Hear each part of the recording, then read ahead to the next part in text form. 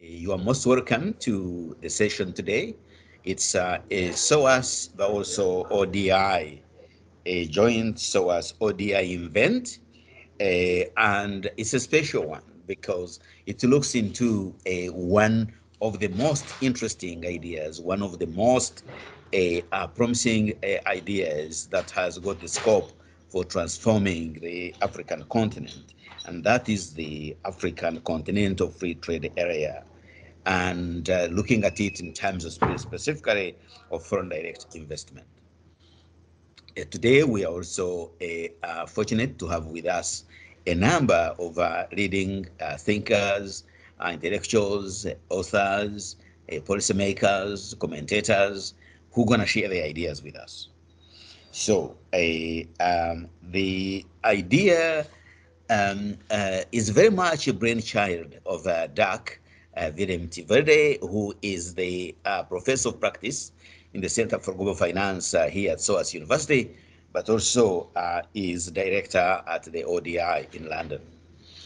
And, together we have a number of people, and I'll be calling upon each one of them and introducing them briefly, and then asking them to share with us their views.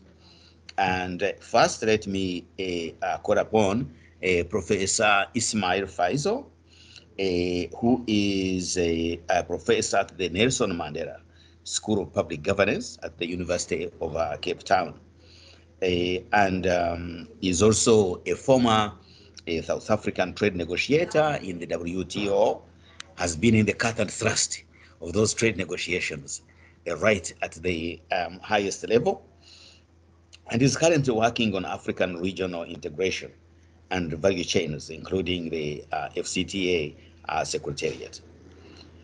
So may I invite you, Professor Faizal Ismail, to share with us your reactions for opening remarks. Thank you. Great. Well, thank you so much. Can you hear me, Victor? Yes, I can hear you very well. Thank you. Thank you. Thank you so much. Well, it's such a pleasure to be with all of you and to share this platform. Indeed, I wasn't expecting to be the first speaker, so it's a great privilege. Let me at the outset say that I am certainly a great supporter of the work of ODI and SOAS.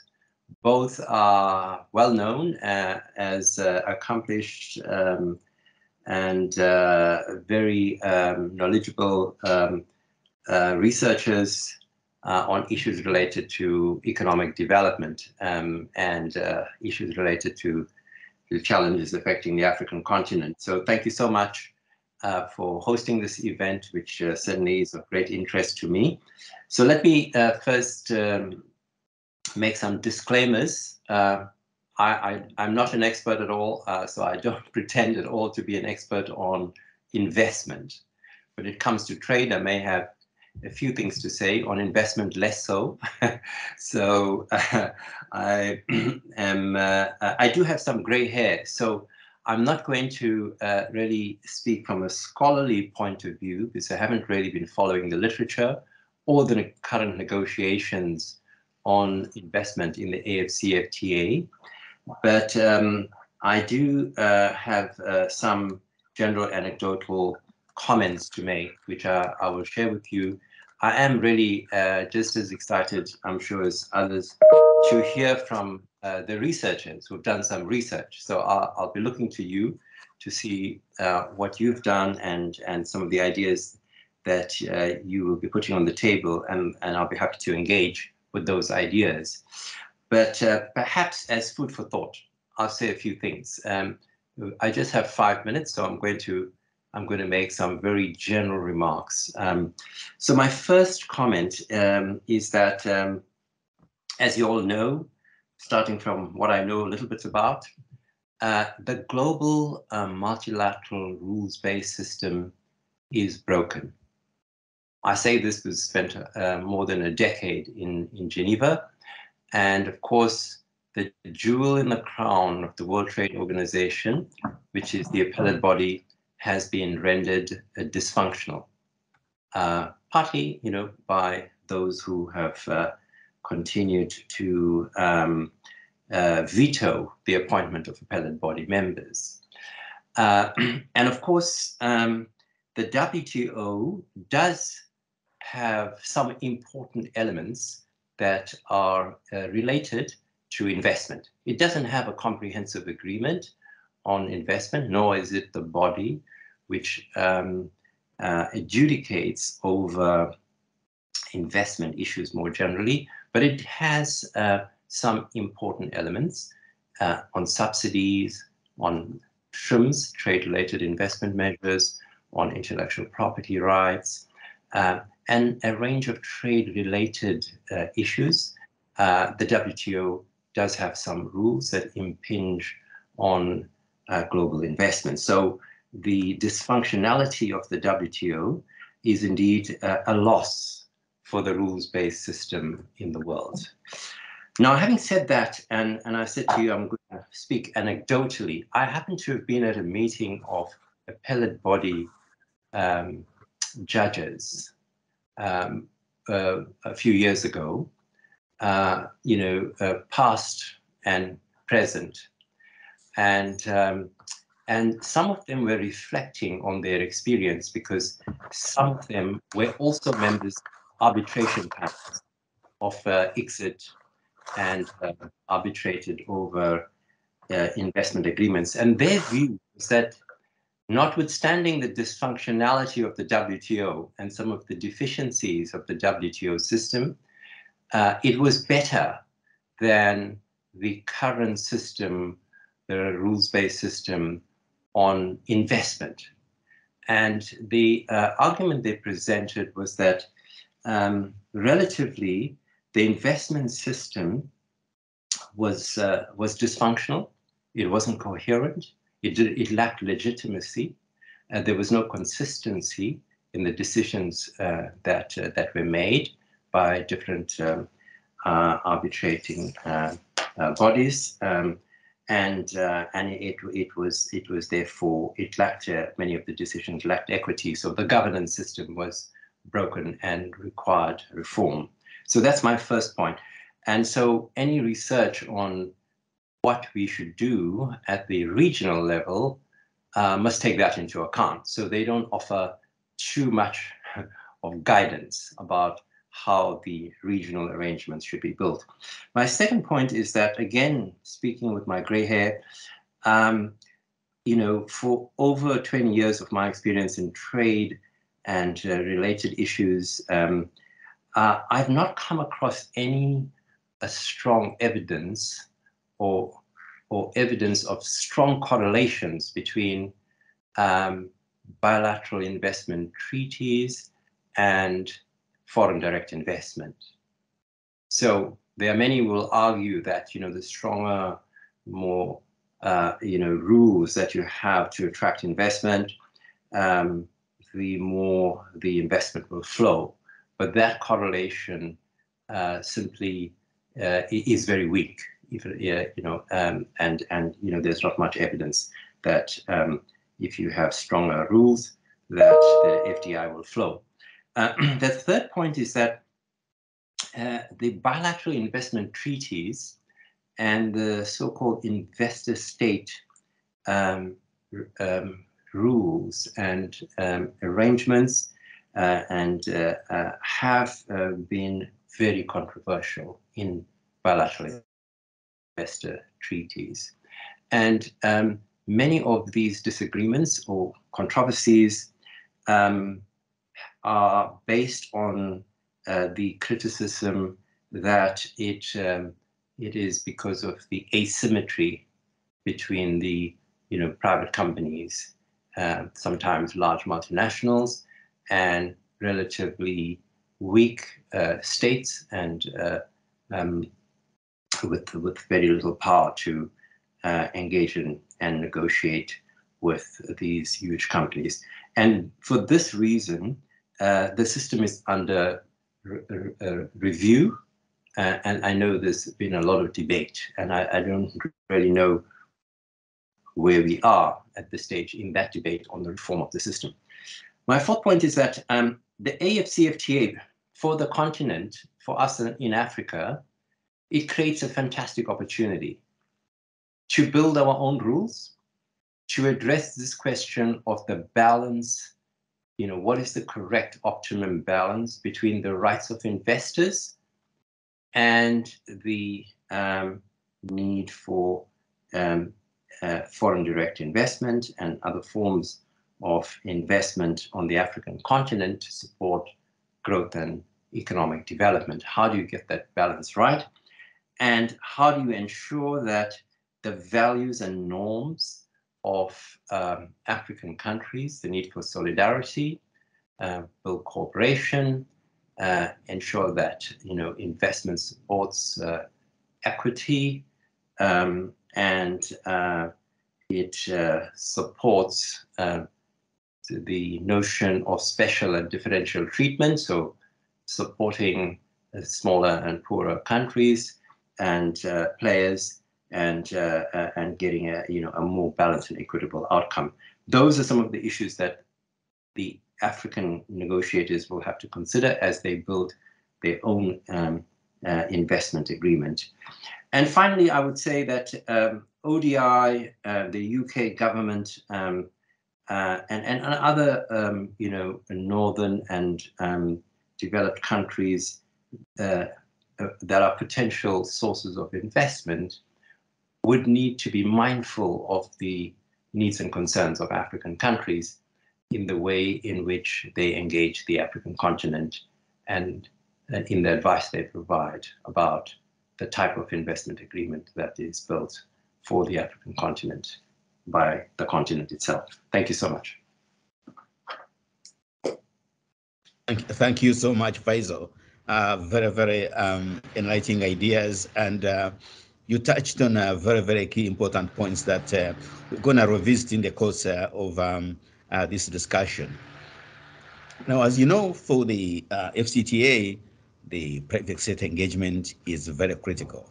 And now I have the very great experts for you to speak on the involvement of the private sector, especially private sector investment in Africa.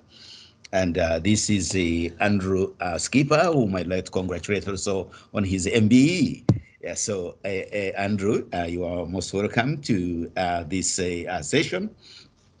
Andrew is the chair of Africa Practice, the Hogan Lovells, and co-chair of UK government's Africa Investors Group. This is a very strong group because within that group, Andrew and a number of his colleagues are working on a range of private sector issues, trying to raise investor interest in Africa. He's worked on several major UK Africa investor conferences with UK government. So Andrew can very well give us really important aspects reflecting on private sector views around Africa integration. Andrew, you have the floor. Thank you, Chair. Firstly, thanks very much for the invitation to speak, and thank you for your congratulations. I'm most appreciative of it. I'm definitely not an academic. I gave my first ever lecture at a university, at Bradford University, for their annual law lecture about 3 weeks ago, which was a little bit scary, I have to say. I don't think the professors were particularly impressed by the number of lectures I confess to have attended when I was at university myself, but never mind. I'm definitely in the private sector. The Africa Continental Free Trade Area is something which I think the private sector is and should be excited about, but we understand very much the issues which are faced by His Excellency Wamkeli, who I had lunch with recently, and who is very clearly a really good guy who really knows his stuff and is really determined to deliver. I've been very impressed, firstly, by the progress this has been made under him.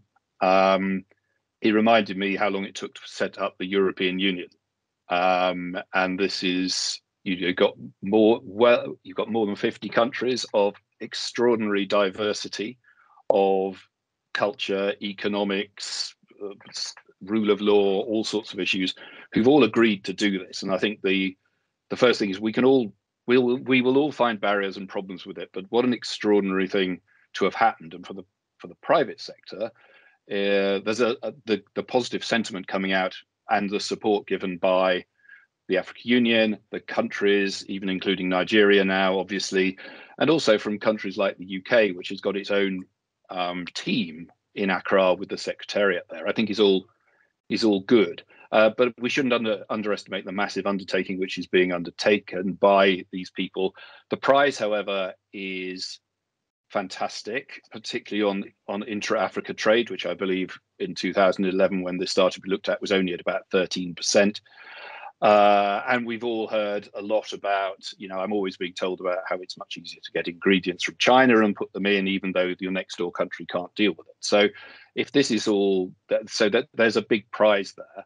But underpinning this isn't sort of foreign direct investment, but it's intra-Africa investment. It's doing things in Africa for Africa. It's adding value in Africa for Africa. And it's how investment coming outside can support that as much as anything else, I think. So the opportunities in no particular order: scale, big opportunities for scale. There's so many countries in Africa which don't have sufficient scale of the economy to make it justifiable to invest in. If you can invest in either, as I know the auto industry is looking at, hubs where you can produce different parts of cars in different places and then collate them, as they put it, in manufacturing and sell them across Africa, then that becomes very interesting.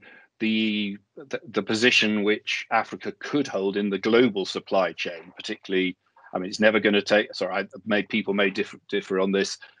It will never take over from China in the immediate future, but it could easily play a very significant role for supply chains into Europe and elsewhere, due to its geographical position, but also, of course, with the demographics, which aren't part of this discussion, but which are fundamental to the success or failure of Africa and AfCFTA going forwards. I think the steps which are being taken, I'm a great fan of Dr. Arama and AfrEximbank, so I know you were saying the failures of multilaterals, but I'm a great fan. And the proposals they're coming up with to deal with tariff levelling off, in terms of essentially subsidizing countries for tariffs, I think are fantastic. And I think when I started doing this, I used to say there's big issues around currency, certainty and corruption in Africa. Now, currency, they brought out their PAP scheme recently, which people will no doubt know about, which is designed to smooth off currency. So these things are really interesting. And I think that the private sector is looking at this. But so fantastic opportunities. It isn't going to happen overnight, but we're very supportive of it. And I know my Africa Investors Group are all very supportive of it. But we are realistic about how quickly this can take place. I think what is needed, going back to, I think the multilaterals and DFIs do need to step up to the plate, and they do need to do development in terms of de-risking projects to make this work. I think that the global market is highly competitive, even pre-Ukraine. And with the Asia Pacific tilt, which isn't just a UK thing, people are just as likely to put their money in Asia as they are in Africa. And if you add on that the issues which we're now going to have with food security, security generally, I think there are potential barriers there. Currency, I've already mentioned. And I think the final point around this is probably certainty. Private sector doesn't mind, whatever people may think, doesn't mind rules and regulations. It can cope with almost any number of rules and regulations as long as they know that those rules and regulations are going to be in place for more than a week. And that if they go wrong, you've got a means of getting restitution or getting your deal done. So the investment, so the commitment to certainty around this, the issues we had in the last few years with Tanzania, for example, are really challenging for investors. And if the investment protocol, which is, I was assured by His Excellency, would be in place by September, I think they were aiming at November. If that comes in and that works, then that will trigger much more confidence in terms of the private sector. So fantastically impressed with the scheme in the context of, you know, what we've seen happening in Europe, for example. This is amazing. Under no illusions, it'll take some time, but the opportunities and prizes for the private sector, and therefore for, I mean, if you listen to Dangote and others, it's clear that the private sector is the sector which is going to drive success and growth in Africa with the support of the public sector. And I think these are issues which hopefully we can talk about later. I think some of these are picked up, Dirk, in your paper. So I'm really looking forward to hearing that as best I can. I hope that, you know, positive. Obviously, there are issues. Multilaterals need to step up to the plate even more than they are doing already, but I don't think we should underestimate what they're doing. So back to you, Mr. Chair. Hope that helped. Thank you very much. That's absolutely helpful. Smashing. Thank you indeed. So at this juncture, I will call upon Dirk to share his research and his insights. And thereafter, I'll be able to bring in Hannah, Martha, and Sherillyn. So, Dirk, you have the floor. Well, thank you very much, Victor, for giving me the floor. I think that we're still waiting for Trudy to join. I think we're in contact with her. She might make some remarks in a minute as well, but let's see how it goes.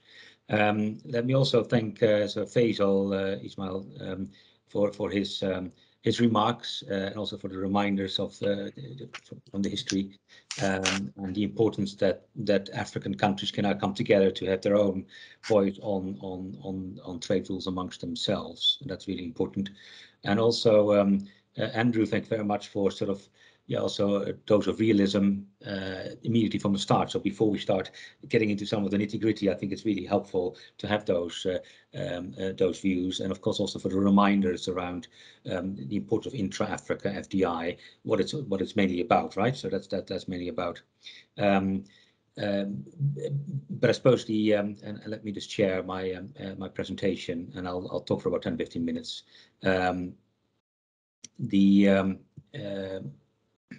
Here it is.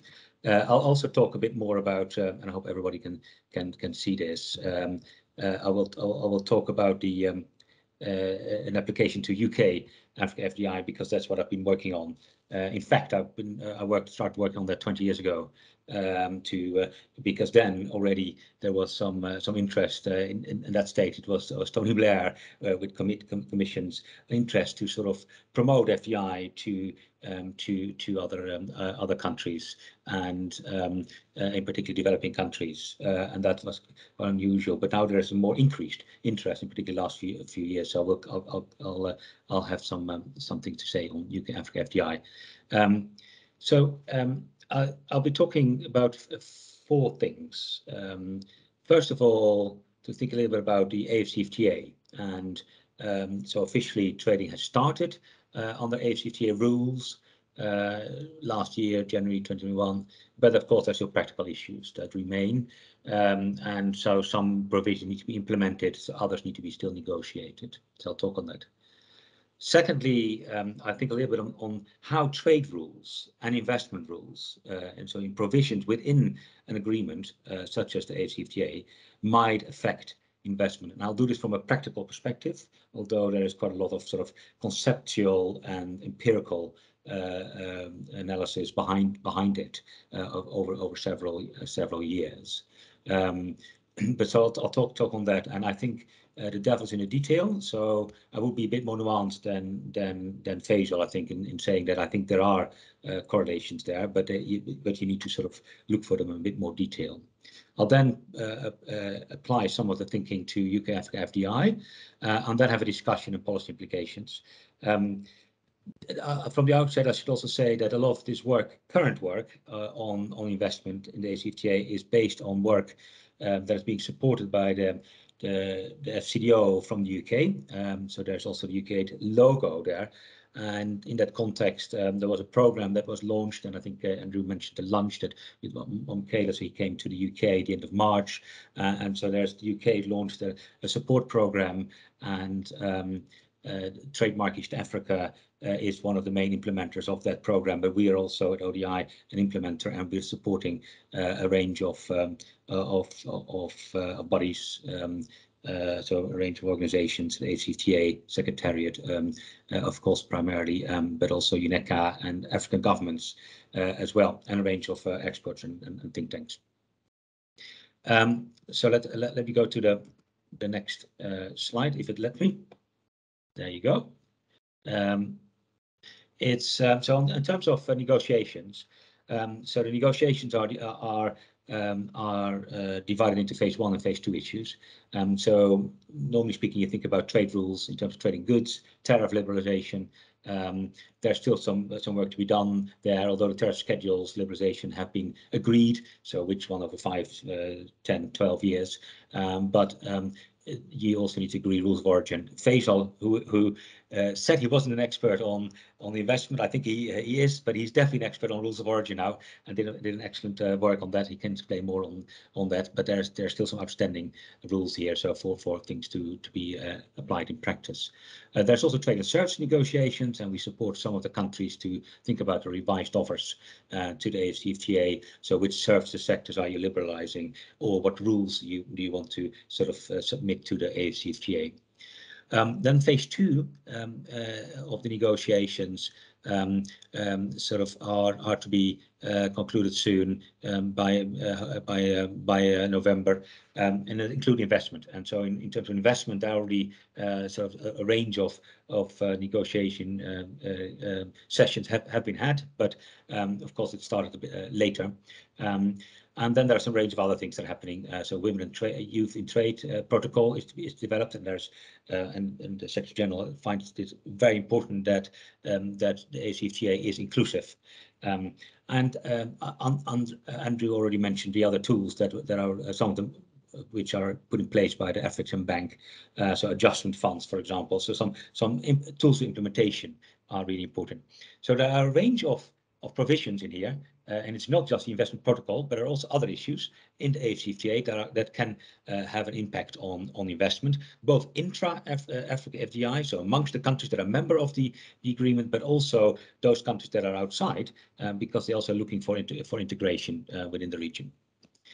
So some of the issues that emerge around the investment protocol, and that's where Faizal started his remarks with, is that well, the multilateral system is dead, as it were. We're going to Geneva next week, but we'll have to see whether there's any reinvigoration is possible. But let's see what is possible in the AfCFTA. And so there have been discussions taking place around the investment protocol. And so some issues that are emerging is around the definition of investment. It's a narrow scope. Some other agreements elsewhere in the world may have included portfolio investment, all types of investment. Here's more enterprise-based definition is likely to come out of that. There's maintaining government regulatory space is very important for health and climate intervention, for example. There is also, interestingly, an emphasis and a shift towards investment facilitation, so to facilitate investment, not just investor protection. So that was traditionally the case of these bilateral investment treaties, that you would protect investment, you would give rights to investors, but there is now discussion also towards facilitation, so that you put in place national action committees within the country that can really help to facilitate investment and have a pro-market regime. There are discussions around balancing rights and obligations for states and investors so that they are consistent with national law, consistent with sustainable development objectives. And as was already mentioned, there are some discussions about dispute settlement mechanisms around whenever there is a dispute, and so that there are an African voice, and it could look different from what's happened at the WTO. And we hosted recently James Backus at ODI, who's sort of who was the start of the dispute settlement mechanism at the WTO, and basically said, well, maybe in Africa, what you also need is not necessarily an expensive system, but you want to prevent conflicts from going to the court and have arrangement for that. And I think Caleb Minna's recent speech is highly consistent with that. There's some challenges around the investment protocol, so it's unlikely to lead to much more market access on its own. So it may be binding existing liberalization, but it may not lead to liberalization on its own. And there's still a question mark as to whether it's going to replace the existing bilateral investment treaties. So there are some that exist around the within the continent, but and what the link will be with those that are with the outside of the rest of the region. There's some positive aspects as well to all of this, that African countries come together and they signal the importance of investment facilitation, for example, so that they want to have a private sector investment regime. That's really good.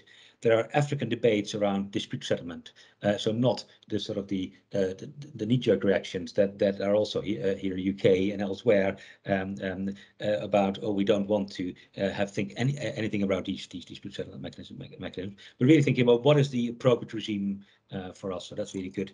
And of course, it allows also to discuss differences and commonalities across African countries towards FDI. Now, the channels of impact of these provisions that we discussed about, and how regional integration affects investment. There are three types, I think. So one is that regional integration can lead to a one-off income shift or a more permanent income growth shift, if you think about more competitive effects and so on. But either way, there will be an increase in incomes as a result of regional integration, as long as it's being implemented. And that will lead to more investment, including FDI. Secondly, there are trade provisions. So you can become a greater market within Africa, a less fragmented market. And that can be an attractive proposition for investors, particularly from outside the region, who think, we can now locate to inside the region. Within the region, it's more ambivalent because previously, if you had invested in another country to serve that market, if it now becomes easier because the trade provisions are more liberal, it may also be easy to serve that market for exporting, and you can concentrate your location into fewer, or your investment into fewer locations. So intra-regional, it's the effect of trade provisions is more ambivalent, but there is an unambiguous effect of extra-regional FDI on this, and that's been well documented in the literature. It's very strong correlations between that. Now then, where it becomes perhaps trickier is about the investment framework and liberalization and the link between sort of investor protection and investment. My reading of this is that just signing a piece of paper isn't enough. But if you implement it well, if you are deeper provisions, that will certainly have an impact. And that is, if you look at the body as a whole, and that's my message for negotiators also from that literature, is that actually the type and the strength of the provisions matter a lot. So if you become part of a region, that doesn't mean that you attract more investment necessarily from within the region or outside, but if you have particular provisions, then it may help. Now we look at UK foreign direct investment, stock of foreign direct investment, that's about 50 billion pounds in Africa. It was more or less flatlined for a decade up until 2019. That was a bit disappointing. And UK its investment hasn't increased as much as it could increase, as witnessed by other investment into Africa, both intra-Africa, so from South Africa, but also from outside the region. And perhaps the effort of the last few years may pay off in the data when it becomes available. Two things to note about UK FDI is that actually they have a high rate of return. So profitability in Africa is twice as high as profitability on FDI elsewhere in the world from UK. And UK FDI is mainly natural resources and financial services as well. Now, if we sort of apply some of our thinking to UK FDI, then and we look at this analytically from a causal chain analysis, we said, well, increased incomes in the region could lead to more investment. We know that there's an estimate from the World Bank that says that if you integrate deeply in Africa, that is likely to lead to an increase in GDP by about 7%. Of course, if you integrate less deeply, it will be less. I've estimated previously using bilateral FDI data, so with pairs with Africa and other countries, that FDI from the UK to other countries does respond to an increased income in that country, and that's an elasticity of about 0.7. So we estimate that increase in income could lead to a 2.5 billion increase in UK FDI. Trade liberalization, So there is still quite a high tariff in Africa. So yeah, the average tariff is about 13%. If within the region that goes to zero, there of course are already lots of zeros within sub-regions, but if that goes further, we think that bearing in mind previous estimates, that could have quite a bit of an impact on UK investment as well by about 7.2 billion. And then the predictability of investment framework. If there is a stronger investment protection regime coming out of this, that will not only be beneficial to intra-Africa FDI, but it will also be helpful for investors outside the region. It will provide a signal, as Andrew was saying, that it's predictable regime that might not change every week, but at least it's predictable to the African countries, which may also have spillover effects elsewhere. And if we then put that in a chart, that we think that perhaps if the provisions are implemented in the AfCFTA in a deep sense, so strong provisions, trade, investment, and complementary measures as well, then this could lead to an impact of about an increase of 25% in UK FDI to Africa. That is, of course, a top estimate, because it depends on whether it's really implemented, but it is by no way a strange estimate. There are estimates that suggest that if you become part of a region, that you're a member of a region with strong provisions, that you can increase your FDI by 50% or even more. So there are some analytical thinking on this. Now, of course, we need to go much more deeply than this, and current work also looks at this. So different sectors are likely to have very different interests in different types of trade and investment provisions. Manufacturing firms, of course, want to see tariff liberalization because they need and others non-tariff barriers because they want to see their be able to trade goods across borders. Digital investors are perhaps more interested in the framework on digital trade. Financial services may be interested also more about investment rules rather than tariffs as such. So different sectors will be able to respond differently. We've also discussed with the private sector during roundtables, but also interviews, and there will be more discussions later on as well. But many investors will say that they have an interest in market access provisions, for example, a Diageo or a Unilever, but a major interest in trade facilitation measures across borders, also in tariff reductions now rather than later, because they can more easily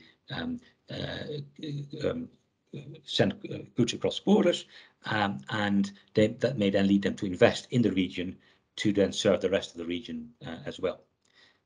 There are also investors, and we interviewed an investor in Ethiopia who'd like to see much more attention to investor protection. And if the AfCFTA can lead to those sort of debates around investor protection, about investor facilitation, a more pro-private sector approach, that could then help with that debate. It could be providing a more consistent and transparent investor framework. But what the private sector also says clearly, and that came out, is that just signing a piece of paper isn't enough. You need to really implement it. You need to implement all the provisions on market access, on trade facilitation, and also private sector investors really hope that this attention to AfCFTA doesn't only lead to those provisions, new provisions, but also lead to a new type of debate between the public and the private sector, and that could then on its own lead to further measures that are better for the private sector, and ultimately, of course, development and economic transformation of the continent. The last slide. Over the 5 years that we've seen this increased attention to the AfCFTA, I've been amazed, and I think people who followed it, about how quickly things have gone. Andrew mentioned that it took 30 years, and the internal market wasn't really isn't complete still, and there's still issues. But there is already quite a lot of work going on at the AfCFTA Secretariat, and the momentum needs to be kept in place. There are positive views, both in terms of our analysis and in terms of interviews that we've had, and both, of course, for this particular piece on UK investors, but also in other work that we've been supporting or undertaking in Ethiopia, in Kenya and others, is that there's really a huge potential for the AfCFTA to raise investment, both the volumes and the quality as well. It is a long-term issue. This is not something that will emerge immediately. There might be some quick wins on trade facilitation, but sometimes also even the tariff liberalization schedules allow you to not liberalize until, say, 5 years, 10 years, sometimes in cases like 12 years, and there are sensitive lists that don't need to be liberalized at all. And very importantly, and I think that is also a very important policy implication, is that all of this, these impacts that we talk about, depend on the implementation and of the AfCFTA provisions, first and foremost. And so that we've been, of course, here before with some of the regions, sub-regions in Africa, and some have worked quite well. The EAC is working much better now, and there's much more dynamics now than it worked like 30 years ago when it didn't go that well. There was a tripartite which brought a range of sub-regions together in Africa, which didn't go that well, but now there's a lot of momentum here, and it would be fantastic if there is a great synergy between, on the one hand, the remaining negotiation issues, and on the other hand, that countries are beginning to implement the provision, that they're domesticating the AfCFTA provision into domestic law, that they put in place complementary policies.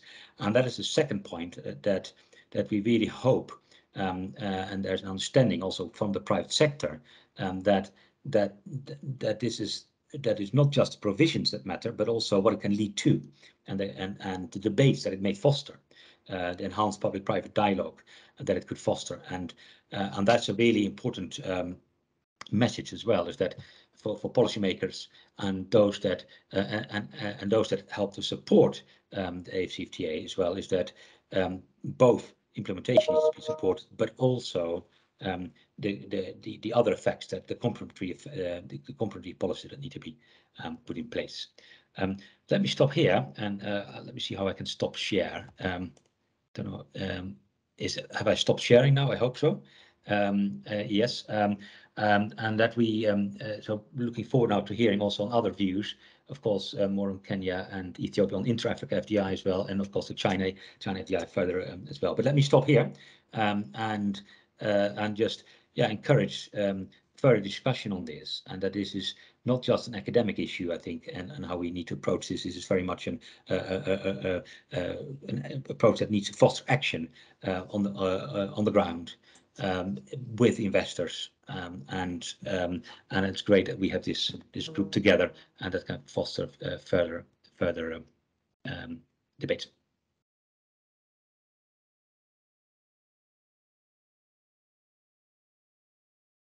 Over to you, Victor.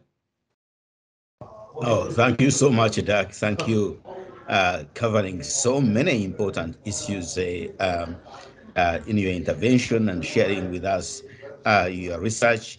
I know in the interface some of the issues which remain, like market access and others which will come. You covered a broad range of issues, both Africa side, also on the UK incentives. I think at this time we'd like to move into the country experiences and look at the country level reflections on AfCFTA and investment. And I would like to start by calling upon Martha Belete, who is from the University of Addis Ababa, and to talk about AfCFTA and investment in Ethiopia. And Martha has recently worked on a number of papers, including the paper on opportunities and challenges of the AfCFTA. And please go ahead, Martha, and share with us your reflections. Thank you. Thank you very much, Victor. It's such an honor to be a panelist among all of you guys. So what I will try to do now is to focus on a couple of questions in terms of how, what would be the effect of the AfCFTA to the investment environment in the country, particularly with regard to the investment policy making in the country. So I looked into the classical theories of what are the determinant factors of FDI in a state. And one of the things that always comes up is the market, the possibility of having a larger size market impacting positively to FDI flow to a particular country. And as you know, Ethiopia has never been a party to any free trade area. The AfCFTA is the first free trade area to which the country has ratified. Yes, the country is a member of COMESA, but not the COMESA free trade area. So the fact that for the first time it joined this free trade area, I believe has the potential of attracting investors, not just from Africa, but even from outside of Africa, who would benefit from the larger markets that will be created following the creation of the AfCFTA. So I tried to look at that from that point of view, and I can reach to the conclusion that overall the country may benefit from joining this the CFTA because of this investment creation potential. And then most particularly, I focused into the policy or what policy framework we will have, which would enhance investment to the country. So we have right now about 35 or 34 bilateral investment treaties, which are concluded with developed countries, developing countries from Africa and the rest of the world. From this 35 or 34, to be specific, BITs, 22 of them have entered into force. When you analyze this bilateral investment treaties, we can see a stark difference in terms of the kind of obligations, the rights, and so on that we have with regard to the BITs, which are concluded in the 1990s, what we call the first generation BITs, and the ones that we're having in recent years, 4 or 5 of them, the second generation BITs, where we have matters of investor obligation, protection of sustainable the environment and other sustainable development issues being included as part of the bilateral investment treaty. So you have those treaty networks which try to govern the relationship between the investor, the state, and in general. And on the other hand, we have also the national investment law, which was recently amended a couple of years ago, which has shown great improvement in terms of opening up sectors, creating some kind of the perception of predictability for the foreign investor. Like, for example, the approach of which sectors are open, which sectors are closed for foreign investors have been changed to what we call the negative listing approach, which is said to be somehow predictable for the investor. Yes, we have those laws, those proclamations, those bilateral investment treaties. How they interact, each of them interact with one another, is one issue. And again, having this the CFTA, particularly the investment protocol, I hope and expect that it would create some kind of confidence among the investors in being predictable, giving some sense of security for the investors. Of course, that depends on what is going to be within the specific provisions of the investment protocol, obviously. When we look at the agreement, the AfCFTA agreement, the framework agreement, particularly under Article 3, the assumption or the thing that you can see from that is the investment protocol will focus on investment facilitation, more on that instead of on creating a scheme for investor protection. But even then, this focusing on investment facilitation, I believe, is also a positive thing, because we're having difficulty, problem, both in terms of trade facilitation and investment facilitation in the country. I may even say that in overall in Africa, in many African countries, we have challenges, particularly with trade facilitation issues, where we have lengthy customs procedures everywhere, non-transparent rules which are found here and there, but may not be easily accessible to anyone, to the potential investor. Earlier, Andrew has said that the private sector is okay with laws, regulations, but the problem, I mean, as long as they know about it. So that is one of the challenges that we have here in Ethiopia. I mean, not all of the laws are easily accessible to everyone. So with this, the CFTA protocol coming into picture, one of the expectation that I have would be that we'll become more transparent, more accessible, and the private sector would primarily know of what to expect when investing in a particular in this country. So this is basically that. I mean, some of the points that I wanted to reflect on. But one of the issues maybe would be in terms of looking into the relationship between the BITs and the investment protocol would be what's going to be the fate of the bilateral investment treaties that we have so far. Are we going to replace it with a protocol? This is something that we need to address on. Otherwise, as I said, we have two-generation bilateral investment treaties, which have different focus, I can say. And on top of that, when you have a kind of a regional investment agreement, which provides something different, then we need to, that would make the system more complex, creating some uncertainty. So that is one issue that I believe should be answered in the CFTA negotiation. This is pretty much the points that I wanted to reflect upon. Thank you. Yeah, thank you so much, Martha. And I can see great insight drawing from your interaction with the colleagues in AfCFTA, including your own research. Thank you very much. That's absolutely insightful, especially on opportunities and challenges. And these may as well be cutting across a number of countries in Africa. So next, I call upon Sherillyn Raga. Sherillyn Raga has tremendous energy. She's producing brilliant, fantastic research, and is not new to the Center for Global Finance, having done a recent project on interbank markets. So Sherillyn, it's always a great pleasure to have you here. And could you share with insight on Kenya, drawing from your recent work on Kenya? Thank you. Thank you, Victor, for that kind introduction. So let me share my screen. I prepared a little presentation. So can you see my screen now? Yeah.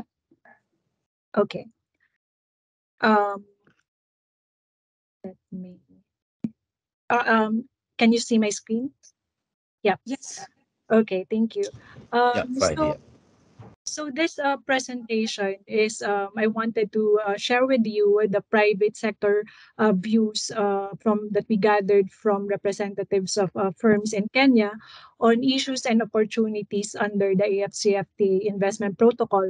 So this what I will present to you is based on a policy brief that we prepared, the firm survey that we conducted, and the roundtable that we had in cooperation with the Kenya National Chamber of Commerce and Industry, and also this is supported by the FCDO under the Supporting Trade and Investment in Africa program.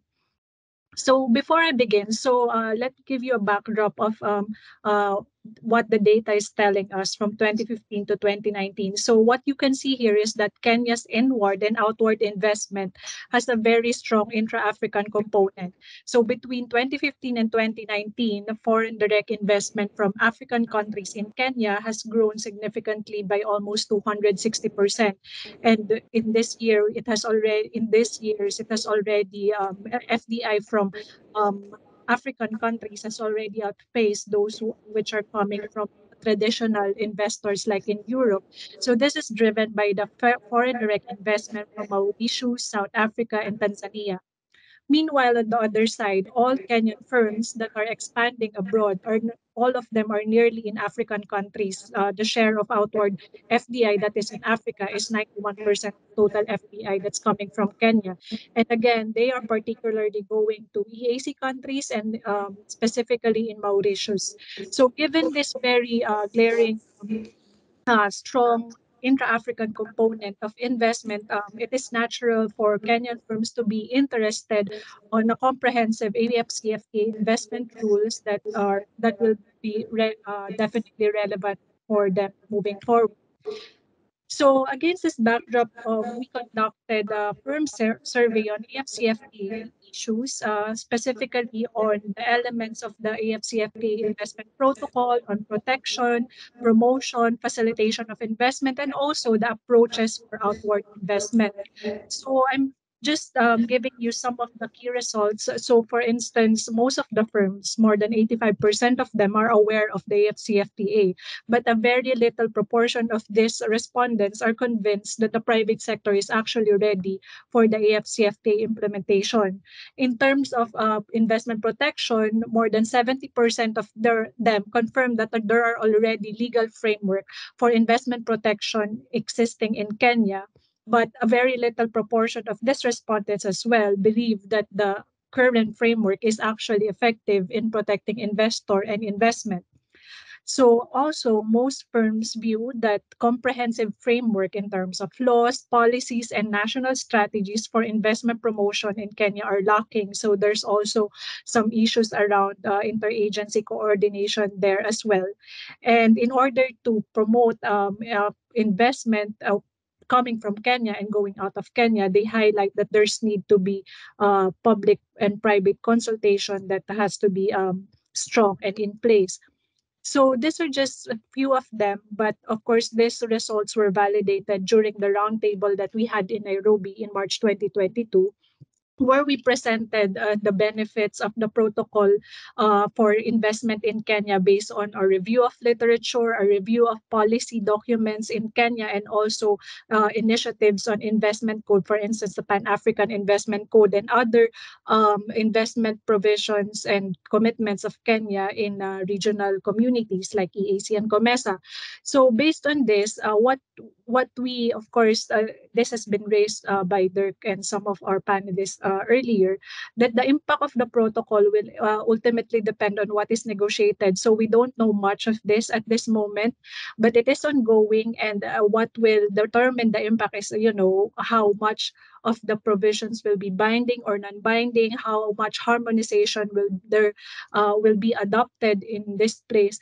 But when we look at the documents, we see that, for instance, the Pan-African Investment Code, the AfCFTA is envisioning to, of course, leverage what already is in the efforts that already made in the continent. So based on past policy documents, we may expect that the protocol will include some of these new generation features in existing agreements. So this may lead to a more coordinated approach to enhance investment, emphasize the regulatory space that Dirk has mentioned before on health and environmental standards, and also rebalance the rights on investor and state responsibilities and rights towards, steering the investment towards the sustainable ones. So on overall, it may also attract external investment, even from outside Africa, as the AfCFTA implementation may improve the governance and, of course, the MFN principles. And we may expect that because of this continental approach, it will contribute significantly to a common African voice on sensitive issues like dispute settlement and investor protection. So the private firms generally agree with what we presented on the potential benefits of this and validated the results of our survey, but they highlight specific points and measures that are needed in order to boost intra-African investment, but also alongside with it, trade integration as well. So first and foremost, Kenyan firms expressed that they need to be involved in the discussion and negotiations of this investment protocol. So they expressed that they face challenges that is important to be considered during these negotiations. And of course, this one already has been raised by skippers. So they also highlight the need for the predictability of investment policies across Africa. Most of them also highlight the interconnections between investment and trade, and highlight that in order to boost both, you have to facilitate seamless cross-border logistics in terms of both physical infrastructure and border fees in roads, rail, air, and water transport. They also highlight that they don't know, there's less facilitation of information flows. Where are the investment opportunities? And if you really want an intra-African approach, you have to increase the market linkages between and among African investors across the continents. And lastly, they highlight the complementary policies that are needed. They're talking about free movement of people, interoperability of financial system, increasing the linkages between foreign direct investment and SMEs in order to fully harness the investment policies that may come out of the AfCFTA. So let me stop there, and happy to answer any questions. Thank you.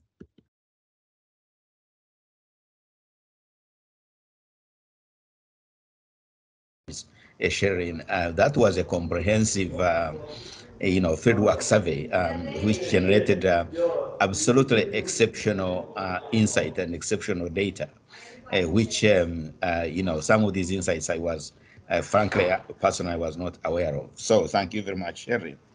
We now call upon Hannah Ryder, the CEO of Development Reimagined, and especially to give an insight into the AfCFTA on Chinese investment in Africa. That angle of Chinese investment is particularly important. So Hannah, please take it away. Thank you very much for the opportunity to join this discussion and to listen to some very useful and interesting presentations and discussions on this important topic. Just to introduce my firm, we are an African-led, African-owned international development consultancy. We're based headquarters in China, but we also have offices in the UK and Kenya. And definitely as a consultancy and personally as well, working in this sector for close to 20 years, I would like to definitely associate with Professor Ismail's opener that the system is broken and hasn't really worked for African countries as a whole, but we have an opportunity to do so. And certainly, but it won't be easy, this has been these kinds of structures that we see in terms of Africa's relationship in terms of global trade and investment are patterns which have been there since the beginning of colonial times. Prior to that, of course, when African societies exercised much more discretion over what we could produce, we were much more interconnected with trade and production elsewhere. So it really is breaking out of cycles, and I'll come back to that as well with respect to China. But my task here is really to speak about the relationship with Africa between the AfCFTA and China, and to give you a bit of a background on that. We know that, of course, and it's been mentioned before, China is Africa's largest bilateral trading partner. So not quite as large as the European Union as a whole, but the combined trade value is high, 187 billion US dollars, and it is in 2019, and it's fairly balanced overall. But when it's broken down to a country level, the vast majority of countries have trade deficits with China, and this was referred to earlier, I think, with the intervention. But that's also not an unusual pattern. The UK, for example, also has big trade deficits. Only 13 African countries have trade surpluses with the UK, slightly less than for China. But the pattern is notable because China was not one of the colonial partners. So most of the African countries that have ratified the AfCFTA, that the vast majority of countries have. African countries have, but they're also, the vast majority of African countries are also signatories to the Chinese-led Belt and Road Initiative. And that overlap really, and certainly from a Chinese government point of view, really paves the way for greater strategic cooperation. But it paves the way for African governments to think about trade with China much more strategically, to close trade deficits with China and to use the AfCFTA in such a way to do so, maybe even with others, also because many of the infrastructure development projects which have been carried out with China underneath and as part of the Belt and Road Initiative do also provide an important foundation for trade expansion on the continent. Of course, they make supply chains work better, etc., etc. We know all of that. And indeed, there's a lot of progress which is envisioned in the latest agreement between China and African countries, which was made in 2021, in November 2021 in Dakar. So that that agreement, for instance, had a target for China receiving $300 billion worth of African imports over 2022 to 2024, and $300 billion worth of annual trade by 2035. So that would kind of just about double the trade, and it would meeting these kinds of targets. And these targets are very unique. We don't have any. There are no other development partners that have this kind of target with African countries. That would make China Africa's largest export destination. So China would then that would surpass the EU, which has really been importing around 100 billion of African goods for years. And if, from a Chinese perspective, if those trade targets were met, the African region would become as important for trade as the Latin American and Caribbean region is now to China. So it would make a significant difference.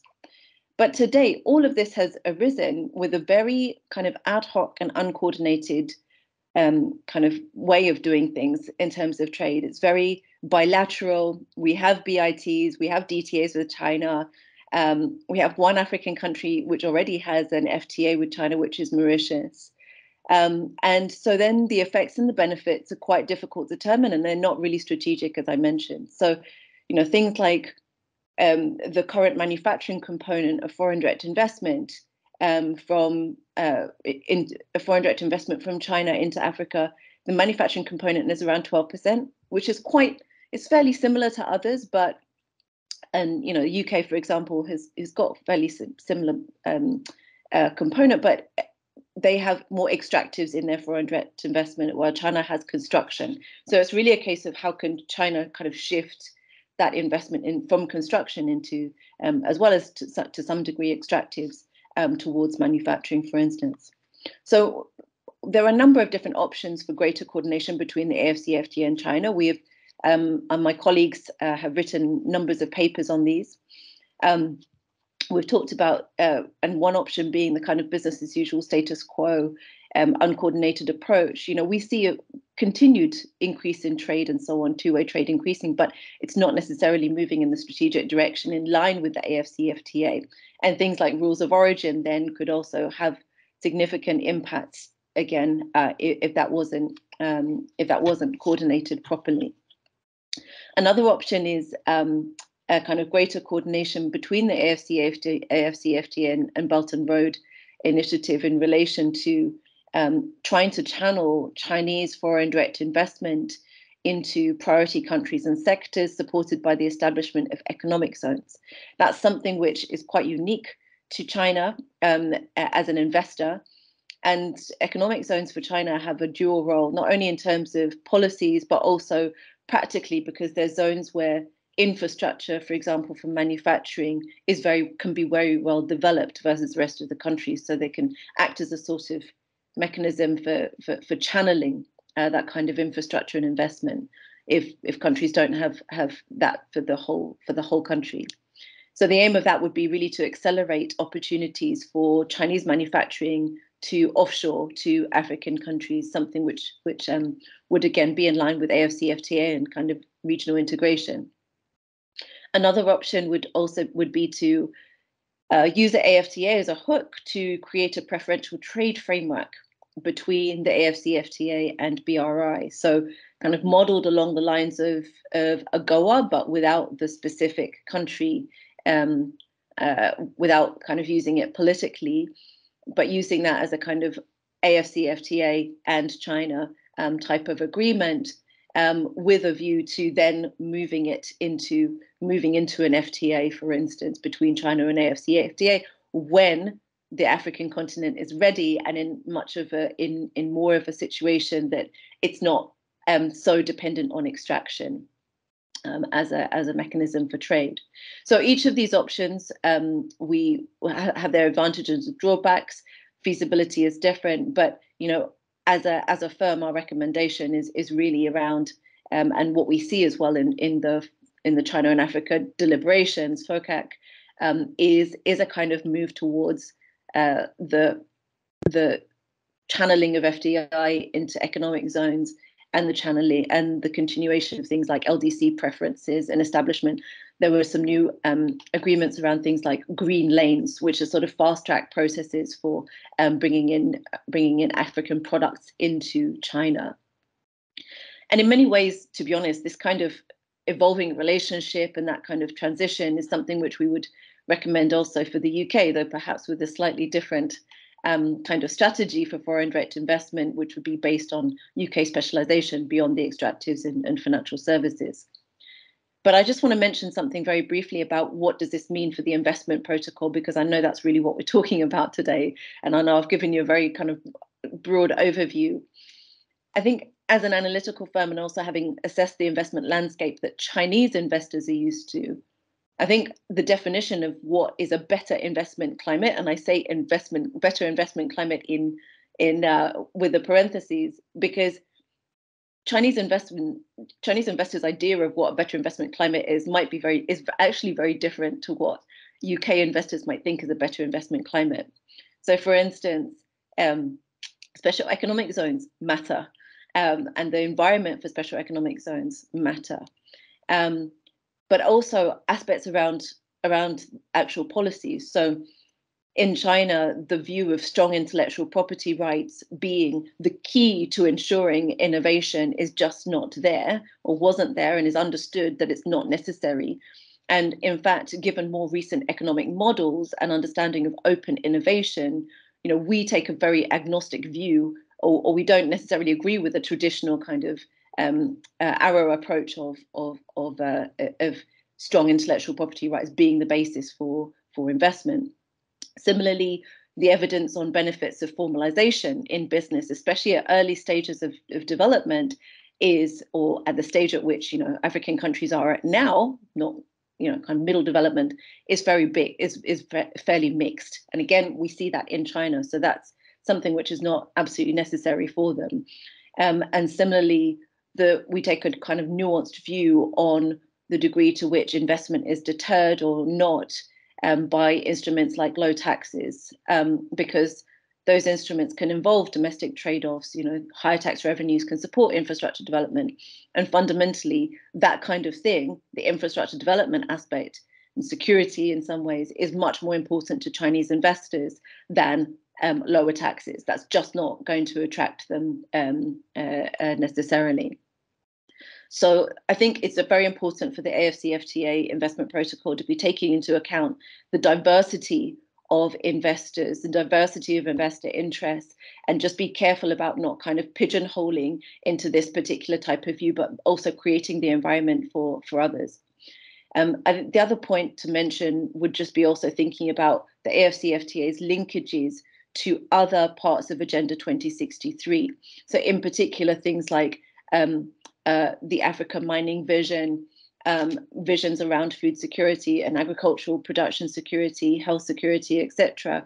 These are all crucial and very important to kind of think through how can the protocol be developed in such a way that it encourages local manufacturing, that it encourages green investment in green technology, and disincentivizing kind of the business as usual kind of extractive investment in technologies. And how does it create the space for things like carbon taxes, create the space to just say fossil fuel subsidies are not the right thing that we want. So those sorts of aspects, I think, are also very important to recognize, and I think including with the view to shaping the future of Chinese investment into the continent. And we can do that, I think, quite proactively through the investment protocol. So thank you very much, and look forward to discussing going forward. Thank you. And thank you very much for ending on such a very positive note. Basically, absolutely helpful. I think this conversation will definitely go on, even after the end of this discussion. I will now open the discussion to the floor. Please put up your hand if you want to ask a question. There is a panel where you can raise your hand. I will not sit, or Asina will not sit, and then we can call upon you to share your intervention. I had also requested for some comments in the chat. I'll check that and see. Please raise your hand just in case you intervene. I will, and after that, I will ask Dirk maybe to come in a little bit more on some of the points that were raised by our colleagues. I don't see any hands up at the moment. Maybe what I will do is, yes, Dirk, please come in again. Thank you. Yeah, thank you. So I mean, I think there are fantastic contributions and highlighting, I think, a number of issues we need to discuss or need to be clear on. I think one issue is around simply about sort of empirics on the importance of investment rules for investment. That link, is there a link or not? And if so, how is the link? I don't think we're completely settled on that in the discussion so far. That I think is one issue. The second issue is that what we all would like to see is that AfCFTA and its investment protocol can lead to more predictability of the investment regime. Is that going to happen? How is that going to happen? What needs to be done? I think that is an important discussion to be had. So is that the current investment protocol, the current directions that it's taking, is that the way to go? And that may well be it. What I also very much like is the sort of the comment from Hannah, and maybe I want to bring that back to Martha. Maybe you can have some views on that. Is basically is how can the investment protocol be used to channel Chinese FDI into those areas that are beneficial so bearing in mind local manufacturing, but also greener issues. I know that there are commitments in the protocol towards sustainable development. How does that work in practice? So how can the investment protocol link back to AU 2063 discussions? I think maybe I should stop there, but I think that there are two question marks. I think the third one is about external engagement, and I think that is a big debate, of course, not just about in terms of investment, but also in trade more generally. Is that there are a number of countries in Africa that have bilateral trade deals and have also bilateral investment deals and treaties. So how is the sequence? What is the appropriate sequence? What is best here? Is that does it need to be a standstill, and AfCFTA needs to be developing its template, as it were, that it can use externally? And there are discussions in the UK and Kenya, for example, the discussions that Hannah mentioned about Mauritius and China. There's already agreement. There's already agreement between some North African states and US. So there are already sort of external agreements that perhaps constrain the content of an AfCFTA, as Carlos Lopez would say it. But what do we think here? Sort of with all the bits, the bilateral investment treaties that exist amongst African countries, and also with externals and the link with AfCFTA. I think there are quite a few discussions there that we could have. I don't know whether Martha has an interest, particularly around how can the investment protocol be used to sort of channel investment. Does Ethiopia do it already, for example, with its investment law?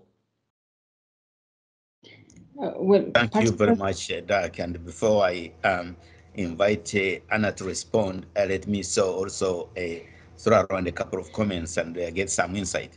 I'd also like to get some insight from Faizal, if possible, to this whole idea of the fact that in an integration, what FCTA should help us is collective negotiation, especially on some of the sticky issues. Okay, does that collective negotiation work? We know in the past it has proved difficult, but then there was no such a binding body. Do you see the prospects of collective negotiation in some of the advocacies working? Okay. And to Sherillyn, having looked at the collected the data, granular data from the, do you think that there are strategic sectors, especially in the these strategic sectors that should be like the leading sector? You have this huge literature in development economics that say, leading sectors and so forth.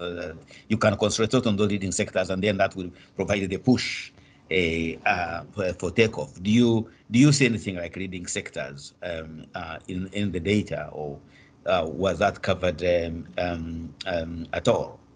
So I'll stop here now and ask Hannah to respond first before we go to Faizal and Sherillyn. Thank you.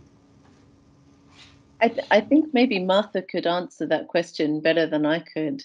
Or I could add to what Martha will say, but Martha, go ahead, please. Okay, we get both Martha and Hannah to weigh in. Absolutely, why not? Yeah, okay, thank you. I was just wondering and looking into what the relationship between Ethiopia and China is in terms of the investment. China is one of the largest investors in the country, and then we have much of the investment is we have the bilateral investment treaty also.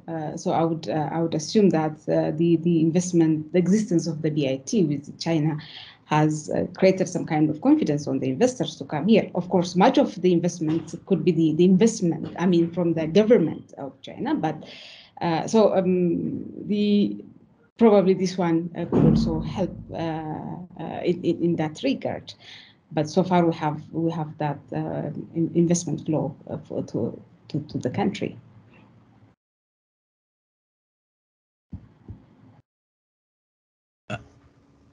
Thank you, Hannah. Yeah, so I think so building on what Martha was saying, so I think the BIT does help, but for example, I think more it was in many ways the China-Ethiopia example is more a kind of alignment very much between governments and visions. And it was almost like a pilot for Ethiopia has kind of acted as a pilot in many ways for Chinese manufacturing going into African countries. I think the challenge is obviously also because of the war, there have been issues around security, et cetera, et cetera. So that's why I said those sorts of issues are actually potentially more significant than and the logistics are potentially more significant than, kind of offers of this kind of low tax environment or kind of general facilitative environment. It's those kind of fundamental points for that Chinese investors will really care about. But the BITs can enable that. But I also think the existing BITs with China in particular are kind of very standard and kind of not particularly differentiated. So and they also don't necessarily have the kinds of points which I've just made are not necessarily incorporated into those. So they have to then have separate agreements on things like security, etc. So it would be, I think, going back also to what Victor's point was on kind of collective negotiation. I do think there's a role for at least exchange of information on these sorts of issues. What is how can African countries get the most out of different development partners with different particular characteristics? And there's room for that with regards to China, and there's also room for it with regards to the UK also.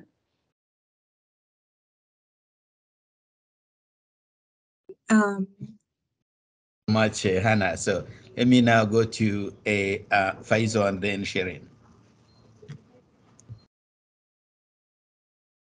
If I can unmute. Yes, thank you very much. Well, I'm really been amazed at the different ideas that have surfaced, and actually very stimulated. As I said, I'm not an expert, but I really think that this is a great opportunity for the continent.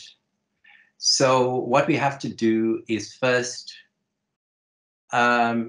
disabuse ourselves of being wedded to the pet mainstream ideas, because the world has changed. And in many of these mainstream ideas were driven by, the main protagonists of FDI. So, for example, the OECD was the main source of FDI for many decades. So now we have a new reality. I was very intrigued by the research that shows Kenya's source of foreign investment is mainly, increasingly intra-regional. That's very exciting. So there's a new source of investment. And then, of course, Hannah's presentation about China's role in Africa and, of course, the targets and where that is going. And, of course, we've seen the data on the trends of foreign investment by China has been growing faster than anyone else, especially in infrastructure. So what this tells us is Africa has new opportunities to tap investment. And I think that Hannah's point about listening carefully to the different interests and concerns of different investors and how best to attract that investment. So Africa needs investment. We need it from anyone, from everyone in the world. We need it to support economic development because we're just so far behind everybody else, right, across the board. And we know that the theories that suggest magical stimulation of the economy are just not real and will not work in Africa. So, for example, all the models that predict increased trade flows by trade liberalization, will create growth. And I've written a book called Developmental Regionalism and the AfCFTA, arguing, I'm not really interested in disputing that, I'm really arguing we need 4 different pillars to move simultaneously for Africa to really get the benefits of regional integration. We need asymmetrical trade. That means, we're all different. The Seychelles and Malawi are not the same as South Africa and Nigeria. So we have to practice solidarity between ourselves and see how we can find ways of, building balanced agreements internally. We need industrialization, and the trade agreement creates the opportunity for regional value chains to build the competitiveness of the continent. It has never happened before where, industries like the automotive sector are driving a regional production system across the continent. First time. Can't this be done in a number of other industrial sectors? We started work on cotton, textiles, and apparel, for example. We know in several other areas in agriculture, this is indeed extremely possible. We know that the war is creating challenges for wheat imports in Africa. We don't need wheat imports if we can produce more cassava, for example. But we can do this better if we cooperate with each other on the continent and exchange technologies. And I do agree with Hannah that the old theories of, more protection for intellectual property rights is not necessarily the answer for industrialization and technology transfer on the African continent. So third, we need infrastructure. Most of the infrastructure was going outside the continent because it was just extractive. Now we want intra-regional flows. How do we encourage cross-border investment and then focus on both the hard and the soft? So I know I was in a meeting the other day with some of my old friends from Geneva, and I asked them why you guys are not implementing the trade facilitation agreement. They said, well, we were not driving that. I said, well, you need to implement the one that we have agreed to in the AfCFTA because it's one of the annexes of the trade agreement, of the trade protocol. So the AfCFTA is going to drive that process of implementing trade facilitation, both soft and hard infrastructure, that has to be built to encourage intra-regional trade. So that is necessary. Then, of course, governance. We have to have increased governance, both economic governance and political. On economic governance, very relevant to the discussion on investment. If you just get all the basic principles of economic governance right, you'll encourage investment. Predictability, security, transparency, respect the rights of investors, but also respect the rights of people, of stakeholders, of trade unions, of communities, of women, of landowners, of peasants, and you will get, if you have a balanced approach to the different rights on the continent, you will encourage investment.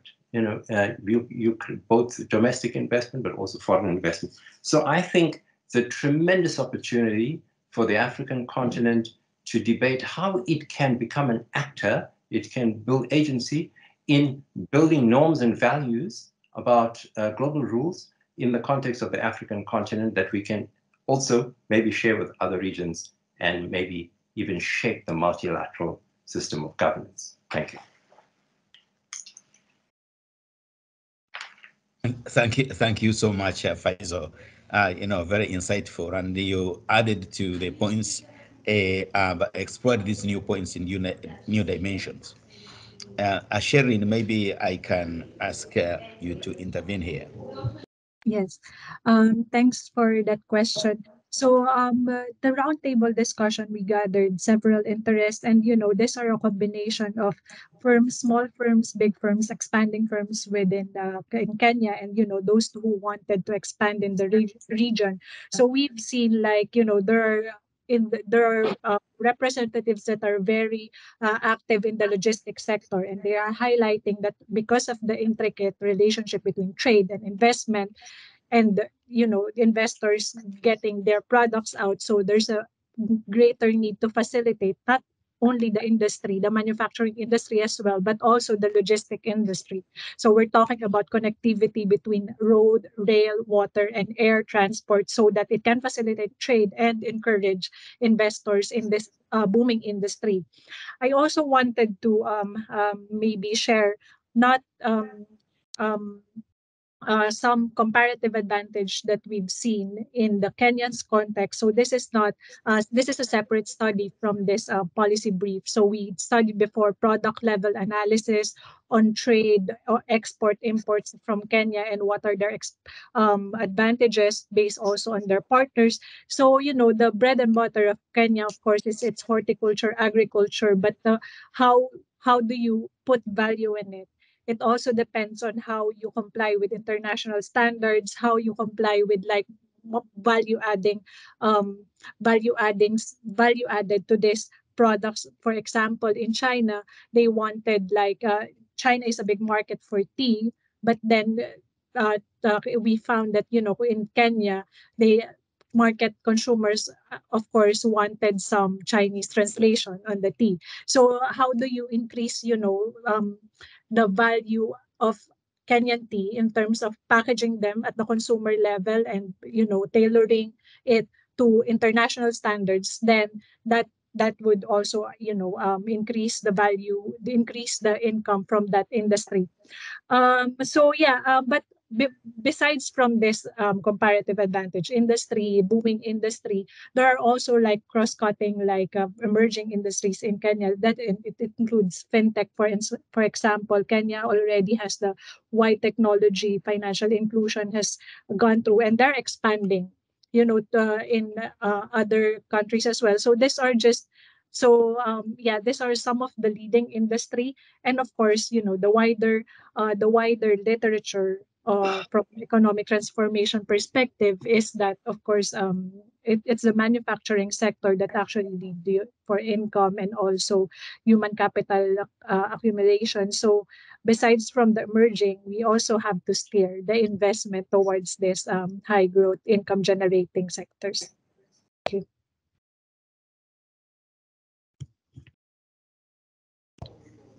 Thank you so much, Sherillyn. One question, well, issue that when we talk about the African Continental Free Trade Area and FDI, we sometimes miss one important sector, which is basically trading services. The FDI that trading services. For example, banks, that's financial services; insurance, that's financial services; medical and hospitals, that's medical services; the law firms. Maybe this is a conversation we're going to come back to at another opportunity in the future. But does anybody have any insight or bring us something interesting here? Well, who wants to respond? Yeah. I can see a few. Faizal, you are ready. Yeah. Yeah. And So when I was writing my book, I was trying to understand what's happening on the African continent at the level of production. And what I found was very interesting, that the old conceptualizations of and definitions of what were goods and what services, is really blown out because you have a mixture of this increasingly globally, but in Africa, we see that services in many countries is an opportunity for production and for job creation. For example, in Nigeria, the largest job creator, well, one of the largest, is the third largest film industry in the world, Nollywood, employing over 1 million people, small producers. So it's services, it's job creation, it's production. It's a mix between the two. So I think that, we shouldn't be too wedded to the concepts and the differences. We need all. We need manufacturing. You need productive activity, and you need services to support productive activity on the African continent. We do need to be aware of, and we need to regulate against unproductive services, financial services, for example, that prey on African countries through high levels of volatility. So how we manage this is very important, and how we regulate those services is very important on the African continent. But yes, I do agree with the point that you're making. We need to give equal attention to services. Some of the services sectors, I just came from Tanzania, where tourism is a major job creator and has huge potential. But of course, we've got to make sure it doesn't become just an extractive sector, doesn't exploit the poor, doesn't destroy the environment, but is a higher value added, increases the skill and makes an adequate contribution as well to the economy of the country, and doesn't just extract through the way in which some of these travel industry works, where you pay up front in the country that you're going from, in Europe, and then there's very little or trickle down that goes to the service providers at the very local level. So those are very important things that we need to take into account. But the hospitality industry and the tourism sector is just as important, I would argue, than agriculture or manufacturing. Thank you.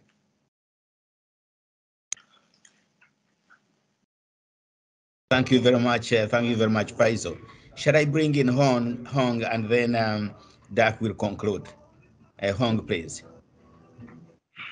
Yes, sorry, I'm on my phone, so just speak. So that's a really good session, good discussions for me, because I'm a Chinese myself originally, and I'm interested in Africa and the relationship between China and Africa.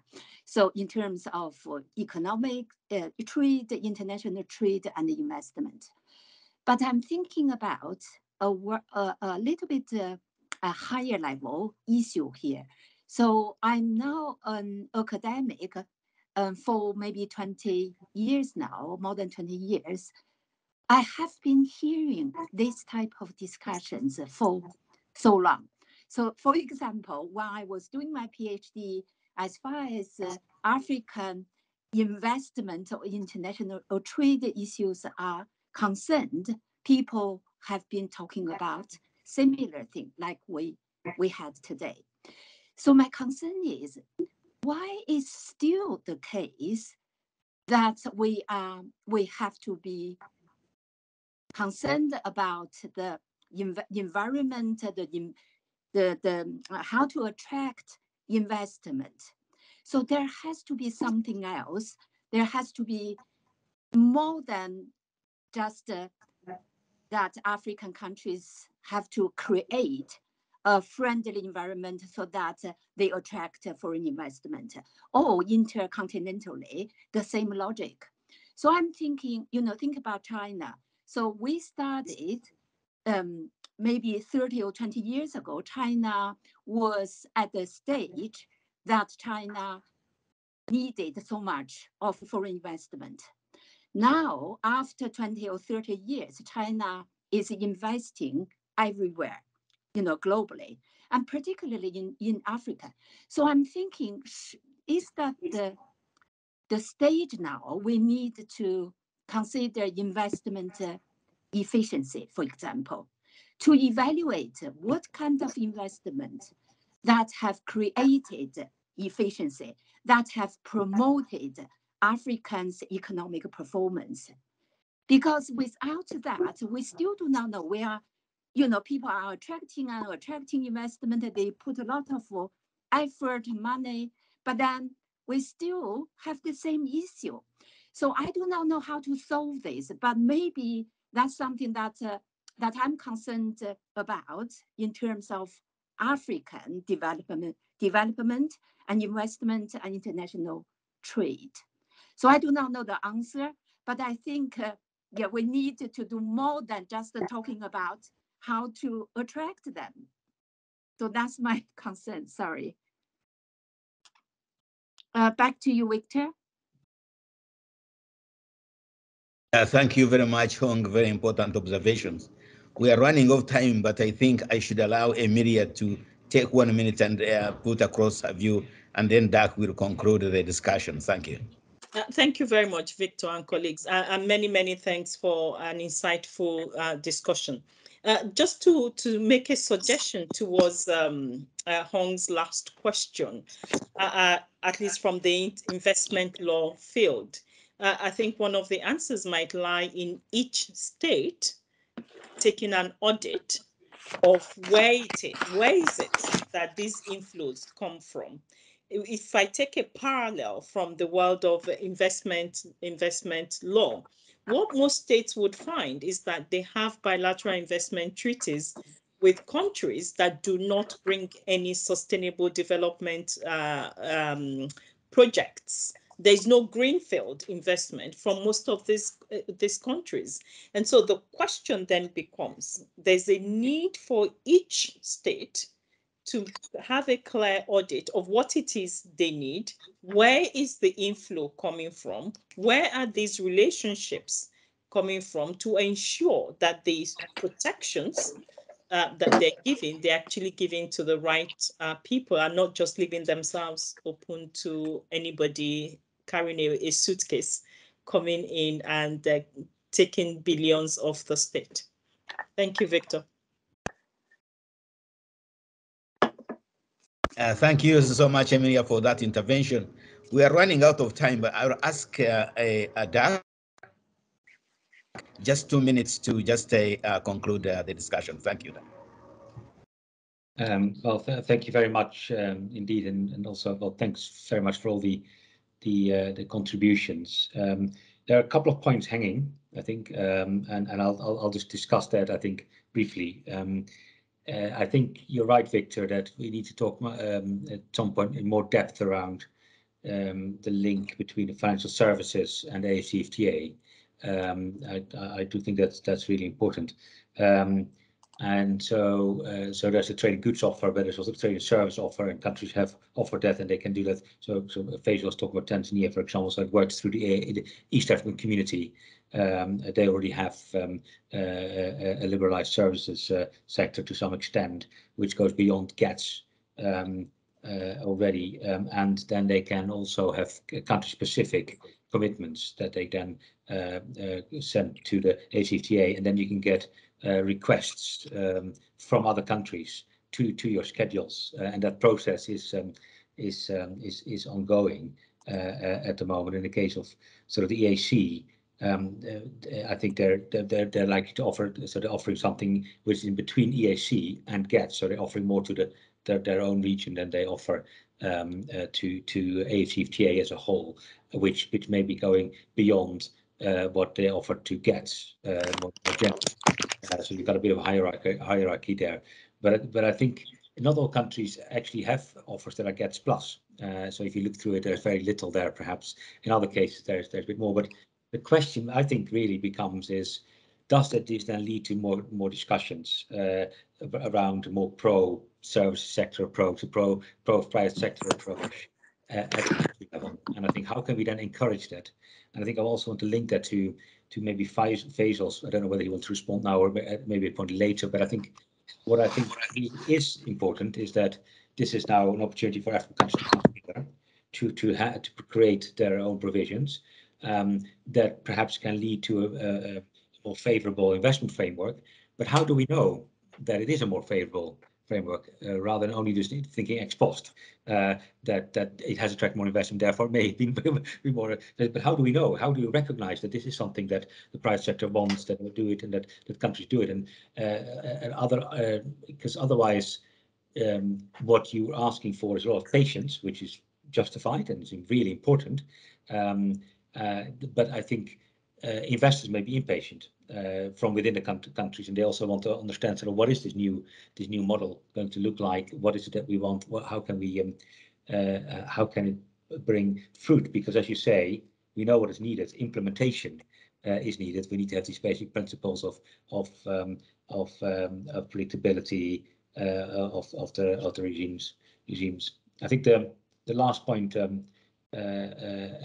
Victor, is around channeling FDI, and I think we should also recognize that although we have focused on AfCFTA and trade and investment provisions and attracting investment and in making it work for development and attracting investment, there's a whole host of other factors that are possibly much more important, right? So, building appropriate infrastructure, appropriate skills, targeted coordination mechanisms are just as important as perhaps predictable rules, as perhaps the experience of Ethiopia would suggest, because it was a very targeted approach, from Chinese firms to some other Asian firms, and it was a very targeted type of approach.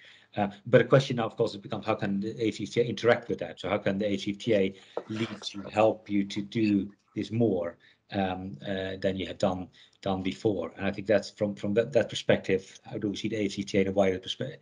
In a wider perspective, would be quite relevant. But I've really enjoyed all the contributions.